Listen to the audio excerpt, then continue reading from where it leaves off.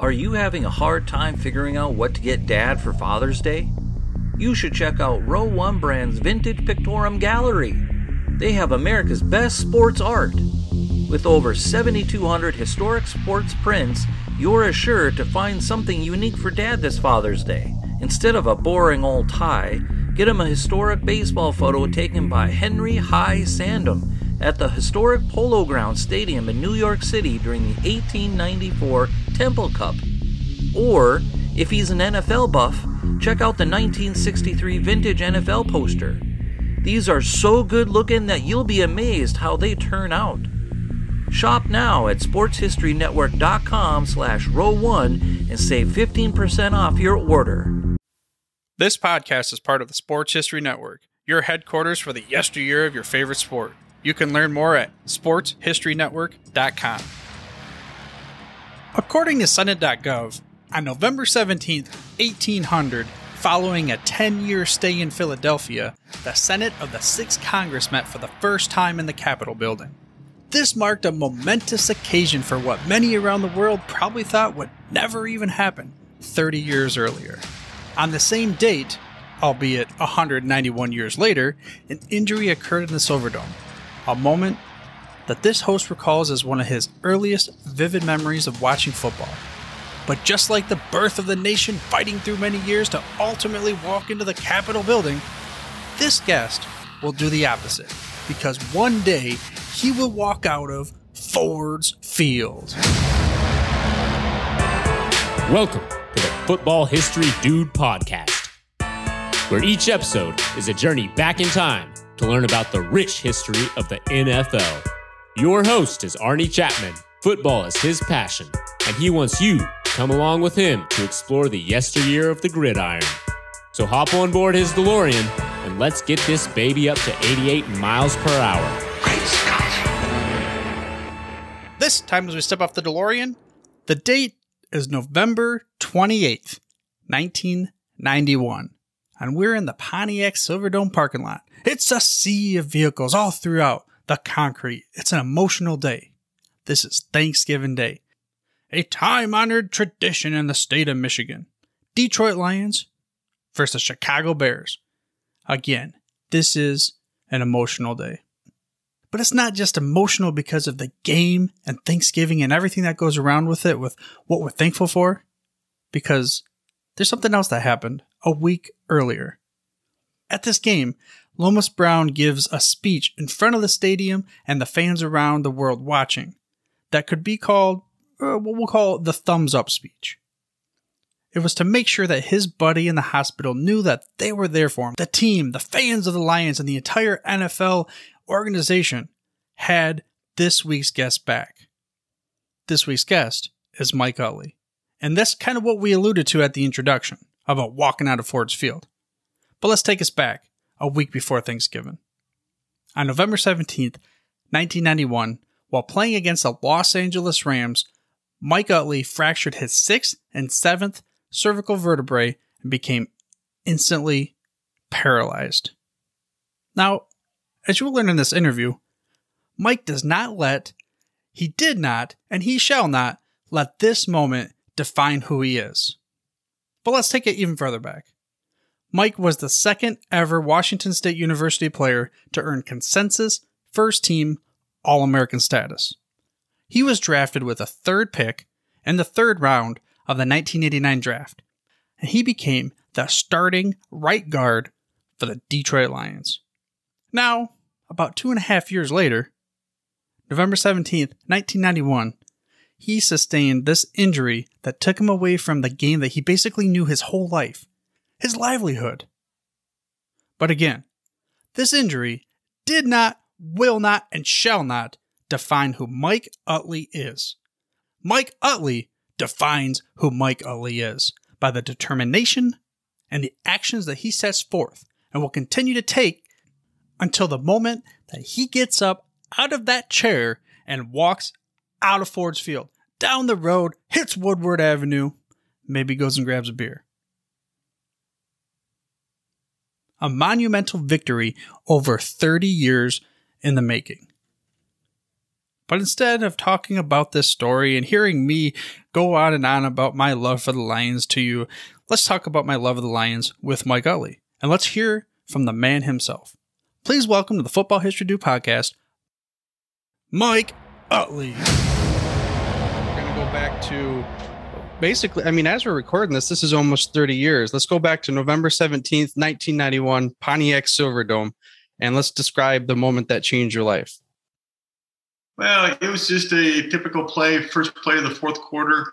Eric Kramer gets in the huddle and barks out a play for us and goes up to the line of scrimmage, and, it goes as well up until I, get pulled down and hit my head. It's football, my good man. I have no regrets. I look back and I knew I was in trouble when I hit and I rolled over. It was devastating. I've had sensation burning down my legs before, but this time I lost complete strength in my whole body, and that was devastating. Yeah, I didn't make it to the different levels of playing that you did, but my recollection of the only time I can think of where I guess I blacked out, you could say, is my knee got hit. And I was offensive guard as well. And I was on the ground. I remember waking up kind of real quick and then thinking that everything was okay. But then it was, how when the adrenaline goes and then you get off the field and you realize, oh, wait, I guess I can't walk anymore. Sure. To the different level and everything. But I was doing some research and I go back to, so there's 2014, there was a Thanksgiving video. Me being a Lions fan, I have a little special place in my heart for Thanksgiving. And that was probably the last time we were a dominant team as far as during the regular season. And that was, I do remember watching the video, of you discussing, but then there's a segment that came up. It was about a week later after the injury with Lomas Brown speaking to you over the crowd in the stadium. And I'm going to tell you, for me, because I was only about 6.5 when this happened. And for me, that not to like make you feel like, we'll Thank you. You're welcome. But that was probably, I don't want to say the first memory I had of football, because I still remember some earlier, but like from a vivid, like actually something that stuck with me, that as a Lions fan and the NFL fan, that was the memory I can recall. That was the first. What about you? What was your first memory of football growing up? Well, it was Pee Wee football, and it was one of those things for me, being from a family who's typically bigger than the average family. These kids I was playing against, they were 2 years older than I. And because back then you played by weight, not so much age. I don't know what the criteria nowadays is. I guess if you spell your name right, you get a ribbon and you get a trophy. But back then, it just came down to it. And that was my first experience. And then when I got into high school, I figured out that these kids are my own age. And I really enjoyed, from that point on, to say, yes, I played basketball. I did the wrestling. I did soccer during, the Pee Wee or the grade school kind of thing. But football, I tended to gravitate to that. And rightfully so, it kind of made my niche with it. Yeah, I ended up, had a very successful career as overall. And we're going to go into, we'll call it the Cliff Notes version of from pre-high school through the end of college days. But growing up, did you have like a specific player? My fans of the show, we know we talk about Barry Sanders. That's if you're from Michigan, that's obvious. But did you have a favorite player growing up like that? When it comes to just sports in general, I really did. When people ask about who are your role models in sports or real life, it was mom and dad. Dad was the boss, mom was the glue that held everything together, and that's what I learned.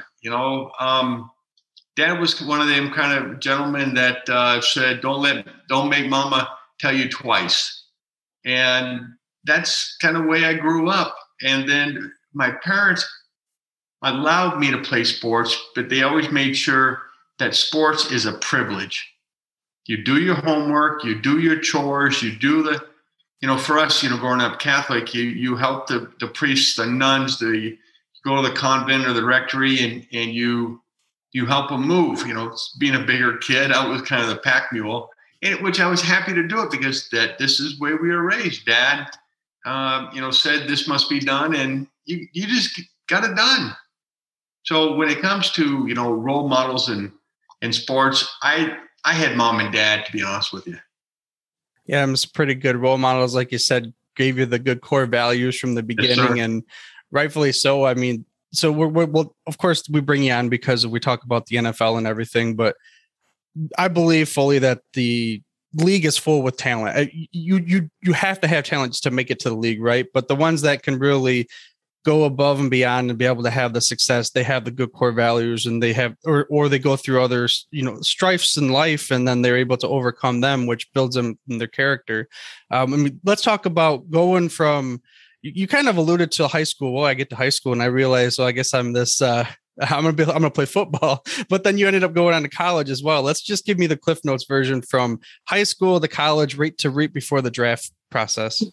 The Cliff Notes is, for me, I went to Kennedy High School, and I played the freshman football and just absolutely loved it.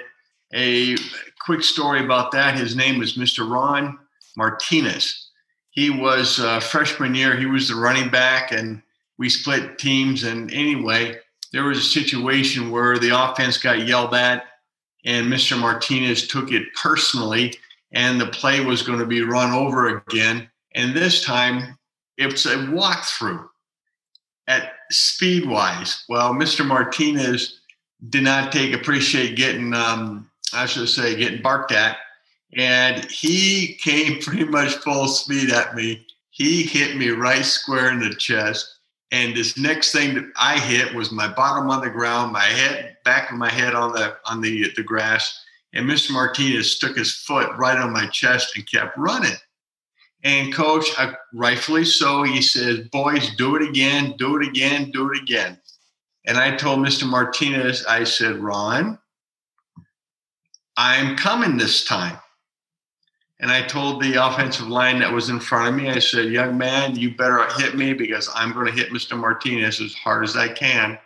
Anyway, Ron came at me. He put his head down. I put my helmet underneath his chin, lifted him up, threw him on his back, and all of a sudden Coach goes, now, gentlemen, that's the way you play football. Next play. And it literally, it introduced me to what football was truly about, domination. And I just played sophomore year, then my junior year, played varsity in my senior year. And then the opportunities came down for recruitment. I had an opportunity to either, around the country, but the two places where I had most of my heart into was University of Oregon and Washington State University. And then at the last moment, I said, I'm going to stay in state, went to sign up for Washington State under Coach Jim Walden. And I had 4 years of starting, and it was absolutely wonderful. My first experience for Washington State as a redshirt freshman, it was all fifth-year seniors going up offensive line. And all of a sudden, the coach goes to the fifth-year senior, get out, freshman, get in. And that was my first experience right then and there with, what football is. Again, domination. If you dominate, you get a play. Yeah, in many different realms and everything. And speaking of domination, so you had a very successful college career, and I was looking back again at the draft process. It was different back then as far as the hoopla that it is nowadays, of course. And I remember the presser when they introduced the different. I shouldn't say I remember. I remember watching the replays of the presser because I was too young when it happened when you guys were drafted. But what was it as much internally, like the process? Like, what was the process like? Let me just leave it there. Okay. For me, they said, you're going to go in the first round. You're going to go in the second round. You're going to go in the third round. Everybody had predictions all across the board. For me, I chose Bruce Allen and Ethan Locke as my attorney and sports attorney and agent. And for me, I went down to Scottsdale, Arizona. They had a little get together and all that kind of stuff. The first round went, then the second round went, and then I'm sitting there going, holy smoke-a-ronies. And then third round, Detroit Lions called, and I got on the phone with Mr. Chuck Schmidt, and he goes, son, we're drafting you. And I said, by God, I'm ready to go. And that night, they flew me out. And that next morning, I had a press conference with Barry Sanders, John Ford, myself, and was I out of my comfort zone, my good man? It was great, though. Yeah, I always wonder, going back and again, talking about Lomas Brown talking in front of the entire stadium, and then you with the TED Talks and your other speaking engagements. I always wonder what that process, how do you prepare for something like that when normally you're behind a helmet and you just, all I got to do is I have my one job to hit this guy. There's a lot of other factors that play involved, but then going into that comfort zone, were you comfortable speaking in front of people before you moved into that role, or was it challenging? Speaking in front of people was devastating to me. I started as a kid, and then over time, I kind of grew out of it or worked with it. And the first few times you do these interviews and you have questions, all sorts, and then you just work through it. There's only one question have I ever considered a dumb question. And it was my very first question after my injury and so on and so forth. And in front of the International Press Corps, the gentleman says, in front of everybody, right with that moment, how did you feel? And I said, shitty. Next question. Again, I've learned from Pee Wee, high school, college, and through the pros. Football, if you break it down, it's business. And I looked at it ever since as that's what I did. That's not who I am. You bring up a good, maybe not point, but a good topic to bring up. So even for me starting the show, when I got into the interviewing realm, the first ever, I'm using air quotes here because it's a podcast. I get that. It's just audio only interview I ever did was I was at the Hall of Fame 2018 Hall of Fame induction class. This is the Ray Lewis, Brian Dawkins, Brian Urlacher. This is for my era, a very big class. And Ray Lewis is my favorite non-Detroit Lions player of all time because I grew up at the era when he was a linebacker for, you know what I mean? And I played linebacker. So, hey, how do you not like that? But I just remember, and this would have been one of those questions where Brian Dawkins looked at me and he wanted to tell me that's the dumbest question I ever heard. But I said something like, I can't remember verbatim, but something like, what was the one play in practice that you would want your kids to remember?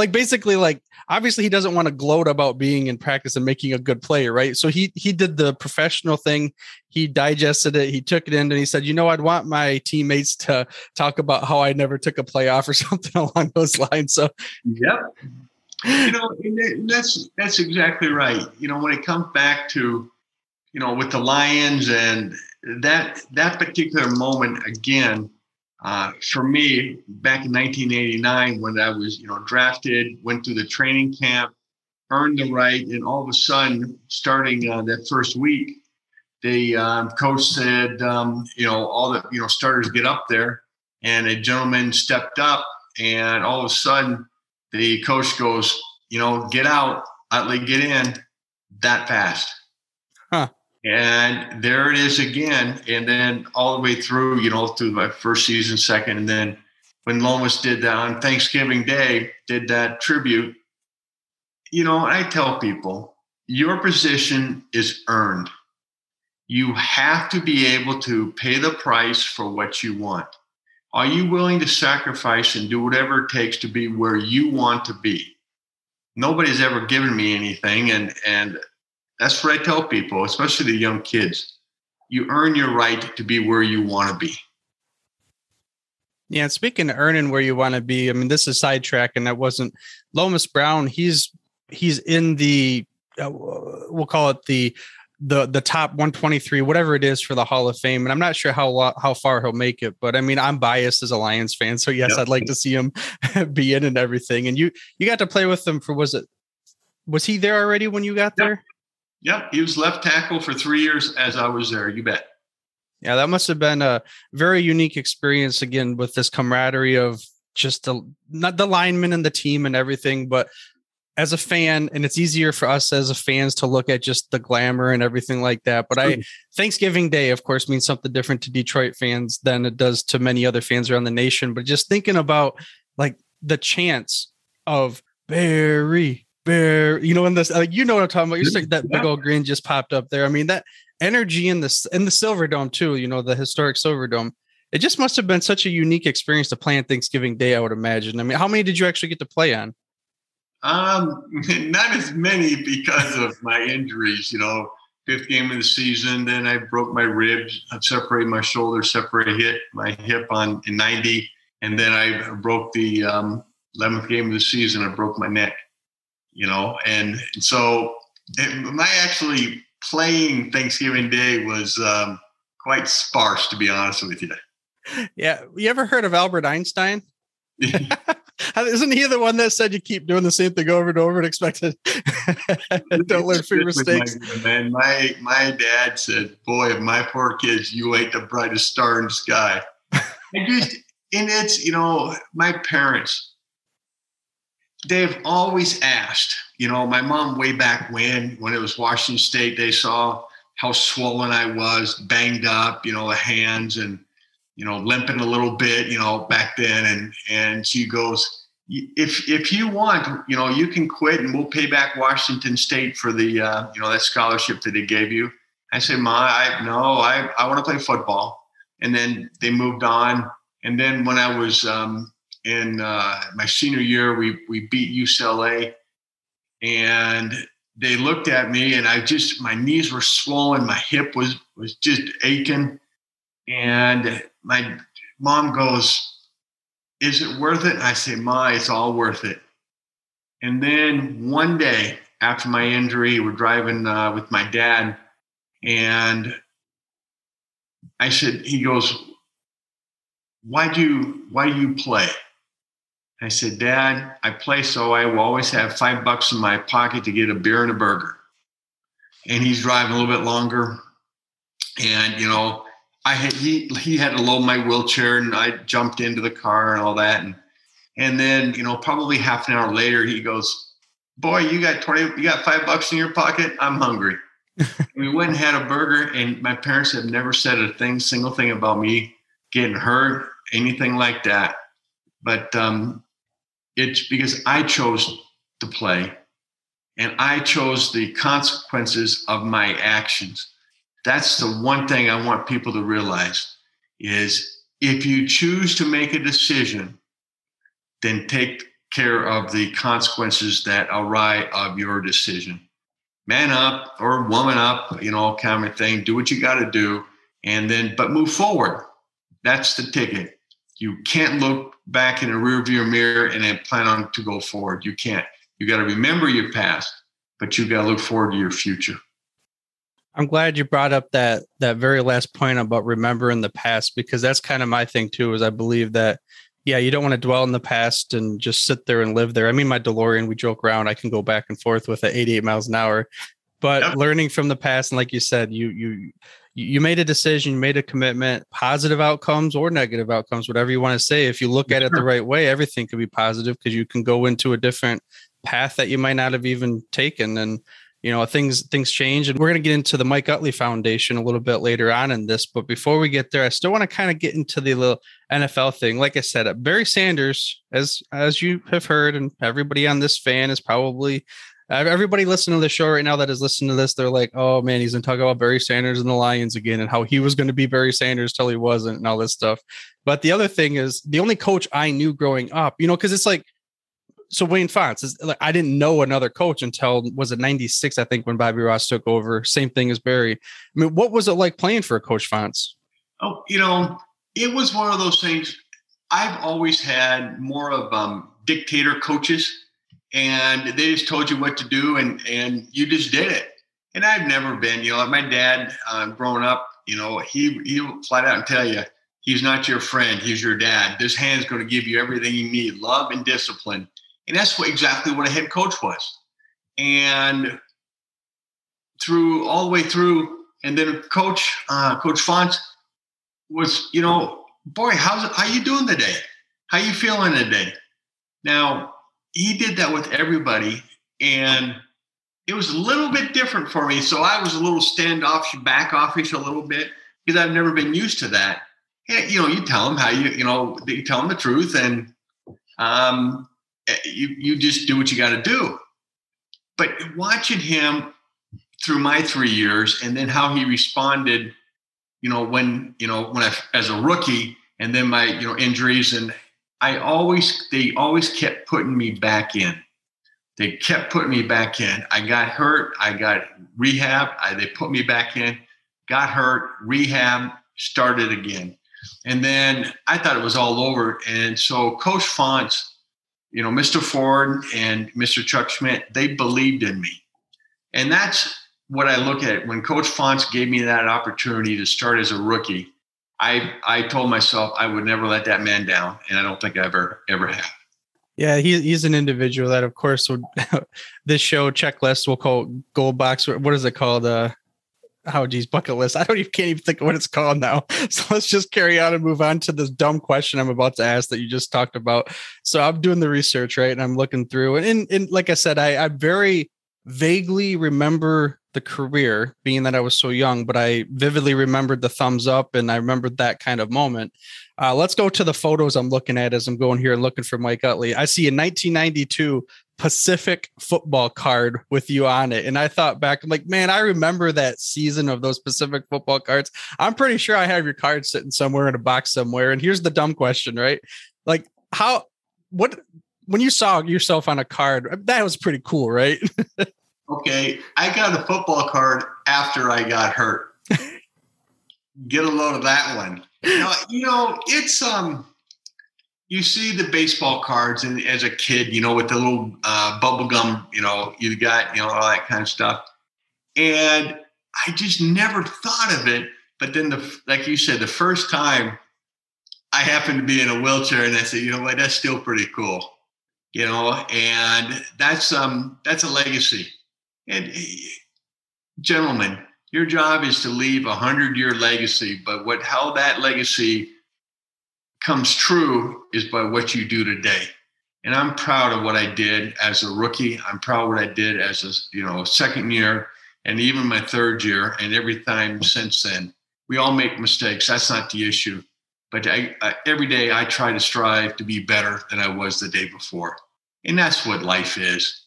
And being able to, that moment, see something like that, I have to admit, seeing your card, your mug on a card, it is pretty cool.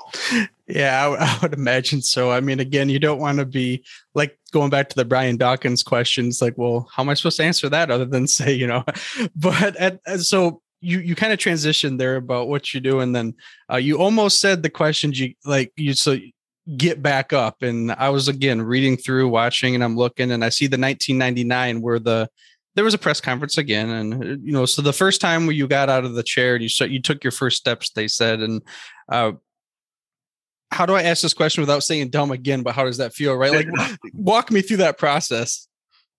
Sure. Literally. You know what it is?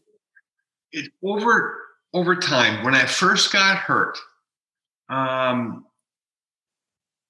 that 9 days after I got hurt, 9 days, or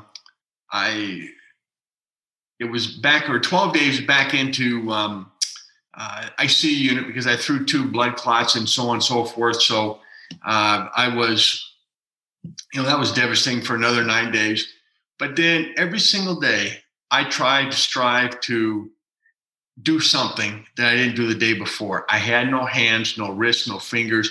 I couldn't feed myself, go to the bathroom myself, and so on.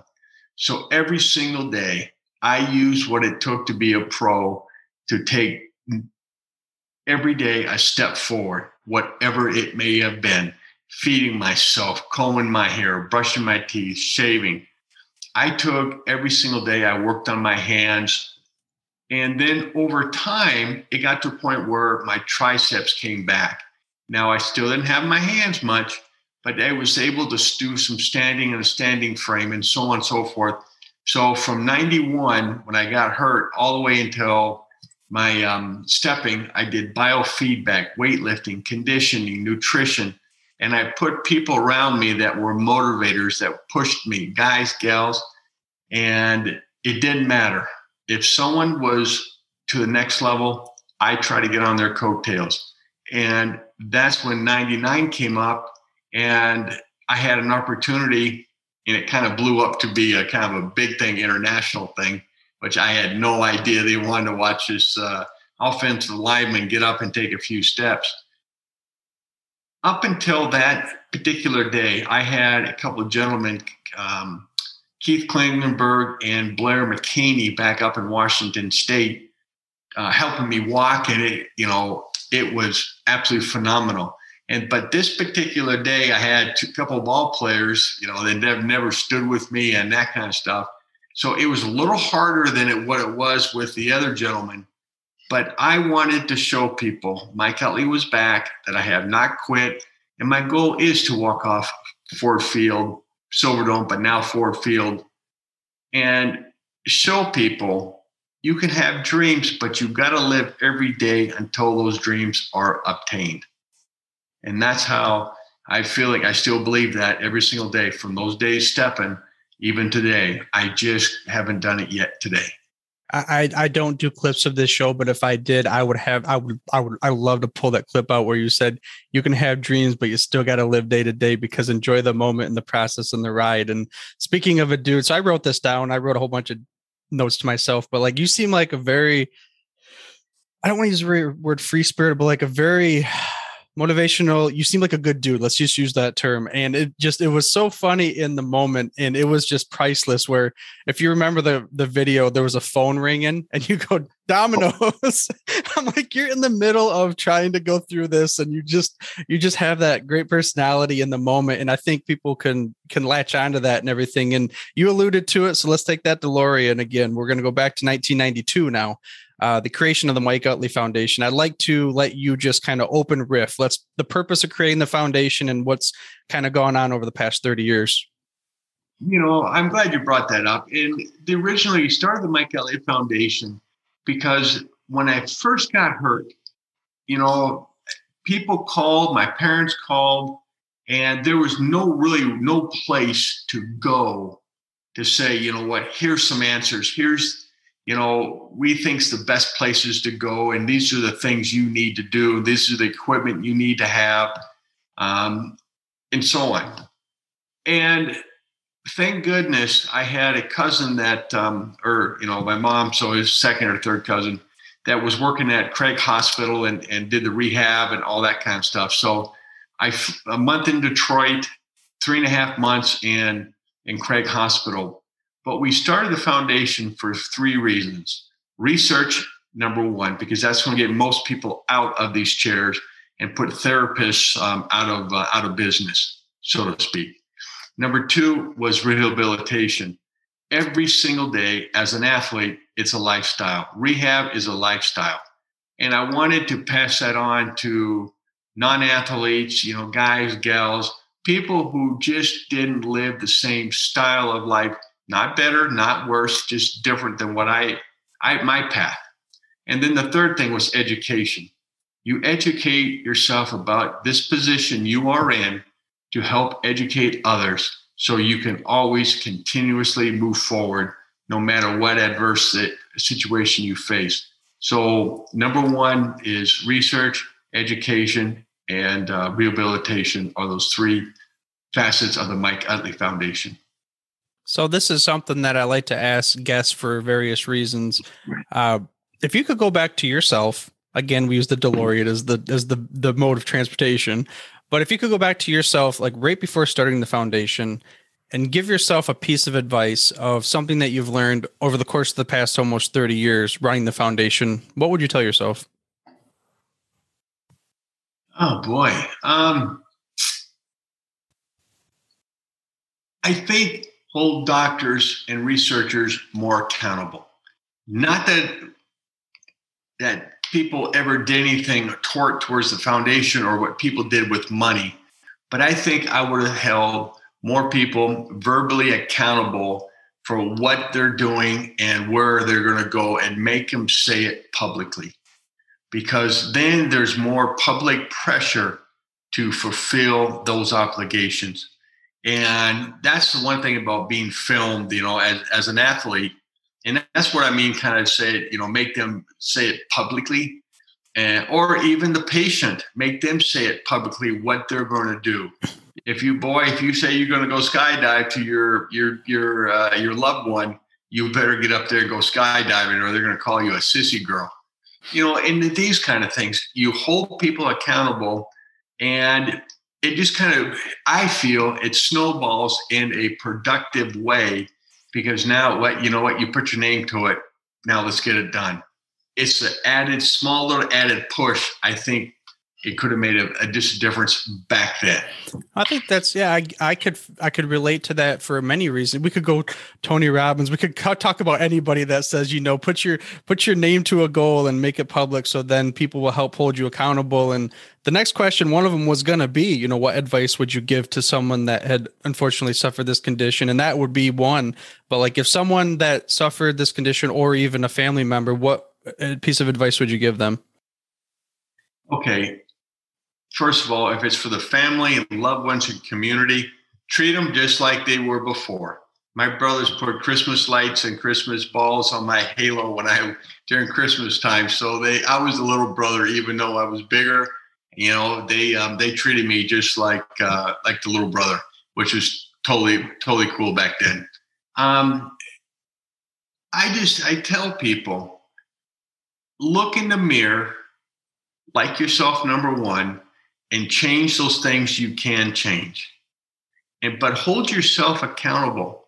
The next day you get up and look in the mirror, boy, hold yourself accountable.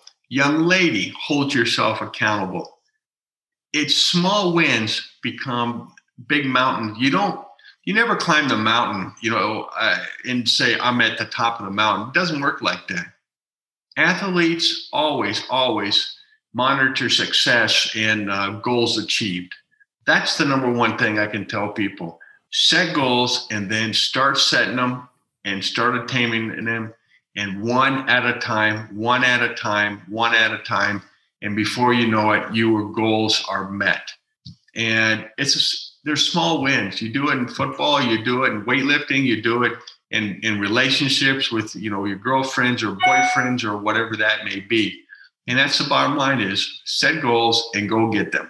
Yeah, I appreciate you brought that up too, from a perspective of someone who hasn't gone through that type of injury, because it's easy for I'm going to use myself as the example, right? So I have a friend at work that we have the same position, and we work in the industry that's roofing. So physically, he's not getting up on the roof unless we have some other types of things. And it's easy to want to help because you're trying to do the right thing. But then also, like you said, they're the same as they were before. He suffered an injury in midlife. It was a snowboarding accident of some sorts. And then I've asked him these types of questions before too. And, he's dealing with the whole, his vehicle got struck and he's trying to find a new one, but it's trying to get the pedals. And now he's in the hand pedals and everything. It's just one of those things that you don't think about as someone that doesn't have to go through that. It's like, yeah, go buy a vehicle, just go get it. What are you doing? And then it's, no, I got to do with this. So I appreciate it. That's me ranting off in there, but speaking of that, I know you're going to walk off of Ford's Field, but what is the other event or activity, whatever you want to put to it, when you walk out of that chair? What else are you going to do besides when you walk out of Ford's Field? Where are you going? Oh,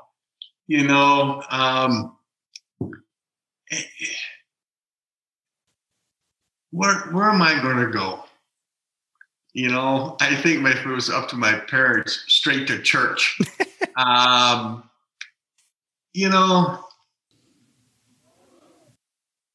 To be honest with you, it's something, if I had to pick something right now, it would just take my wife, Danielle, someplace. And she has been, a phenomenal rock kind of thing. And I tell people, would I still be here? The answer is yes, I would. But the journey, as my dad said, not having you 4 kids was good, but having you 4 kids, we had a lot more fun. And it's just the way I look at it. We've had a lot of good ride for 20 years, been married, 23 years together. And just doing something like that to repay her for, the hard work and the sacrifice, which she has done. I think that's beautiful. And speaking of... don't quite get sappy on me, man. I did enough that sappiness for both of us. So next question, my good man. I am moving on to the next question, because what I want to do, though, before we get into the final, we'll call it the overtime realm, let's talk. If the listener of the show right now wants to learn more about the Mike Utley Foundation, where do they go if they want to learn more or even help out? Okay, number one is just go to mikeutley.org. Mike Utley Foundation, mikeutley.org, and they'll click you to the foundation, and you'll be able to click on there. And Danielle, she gets all the emails. So people, she's been doing this for years. Anybody that emails, she always responds. When one person gets hurt, family members respond. If it's an athlete, it's a coach, it's the administration, a teacher, and it's just people always want to help out. And Danny helps out at the very beginning. I help out after the fanfare is gone, because now it's time to look in the mirror, pull your boots up by, your pants up by, the straps, and get going. And that's a big ticket for me, Danny will help you at the front. I help you on the backside when it's time to put the rubber to the road, so to speak. All right. Speaking of put the rubber to the road, we're going, we don't need roads, because we got this, we're in number 2, Back to the Future. But before we let you go, we got to ask you any last words of wisdom for the listener of the show. Number 1, don't break your neck. It sucks. But my good man, you know what it is? In 91, I broke my neck. In 2018, I had a spinal infection. Now I have what they call a corpectomy. T9, 10, 11 vertebrae were completely destroyed. The 4 discs, I got a little gizmo that supports T8 to T12, rods from T5 to L4. I got a zipper on my back, 3/4 of my whole back. Folks, we all face adversity. It's your character. It's your legacy. What do you want by looking in the mirror and doing something today you didn't do yesterday? And the bottom line is, make your last name mean something. There you go. Make your name mean something. And we got to admit, this was a personal, for your host of the show, yours truly, we'll say an occasion where it was pretty cool to be able to relive something with the player that I watched playing, although I don't vividly remember it. This moment was one of the ones that I personally remembered growing up, that I can recall anyways, the thumbs up. Unfortunately, it was not the moment you want to recall, but it is something that I can always look back on and say, yep, I do remember seeing that when I was a youngster. And then we got to talk a little bit about some Detroit Lions history. We got to talk about some other things. But more importantly, personally, I think listening to the way that Mike did not let this injury that could have easily shattered his life and perspective, he said, no, I'm going to go after it. I'm going to take care of business. And ultimately, I'm going to end up walking out of this chair. So whenever you see him at that ticket, maybe when you're walking and driving down Woodward Avenue, you're going to maybe a Comerica Park game down the road, don't run over Mike Utley when he's walking across the street. Now, next episode, we go way back in time to talk to football historian Bruce Smith, not that Bruce Smith, about the beginnings of the league. We're going to talk about the Dayton Triangles and the first ever NFL game, and a little bit more history about the Dayton Triangles and what they meant to the league during the formation and everything that happened during the first years. To make sure you get that episode as soon as it releases, Don't forget to mash that little subscribe button or follow button on your podcast player of choice. That way you get the hottest, freshest off the press episodes, well, each and every week. But for now, dude, I'm through if you're through. Thank you for listening to this episode of the Football History Dude. To make sure you're the first to get the next episode, please subscribe on your podcast player of choice and head on over to thefootballhistorydude.com for the show notes and more information on the history of the NFL. And remember, dudes, where we're going, we don't need roads. We here at the Sports History Network proudly partner with 26 podcasts, all revolving around the history of sports. But did you know that many of our hosts were sports history authors way before they started their shows? It's true. We've got Joe Ziemba, host of When Football Was Football, Joe Zagurski, host of Pro Football in the 1970s, Mark Morthier, host of Yesterday Sports, Tommy Phillips, host of Lombardi Memories, and Scott Adamson, co-host of From the 55-Yard Line. All these authors have many books for you to choose from.